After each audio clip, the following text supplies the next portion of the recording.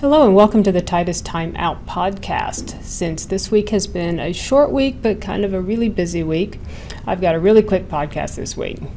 This week I'm going to answer the question, what's the difference between an air handler and a rooftop unit? So in short, the answer is location. A rooftop unit is basically an air handler that is installed in the roof of a building, hence the name rooftop unit.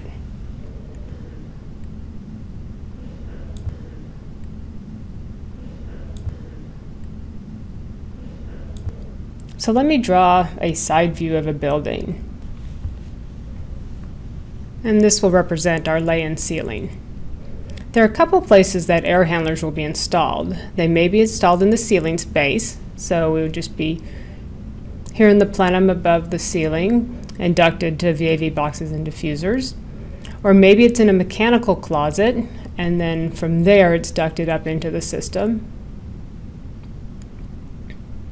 Or it could be on the roof and ducted into the building. Technically, all of these are air handlers, but only this one is a rooftop unit. Make a little bit room. So having it on the roof means that you don't have to give up space inside the building for it.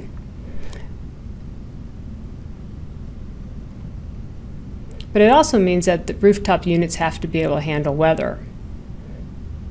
Other than that, functionally, they do the same thing as air handlers. They are actually air handlers, but they're just outside. So that's the difference between an air handler and a rooftop unit. Don't forget to subscribe to our YouTube channel, and thanks for taking a time out with us.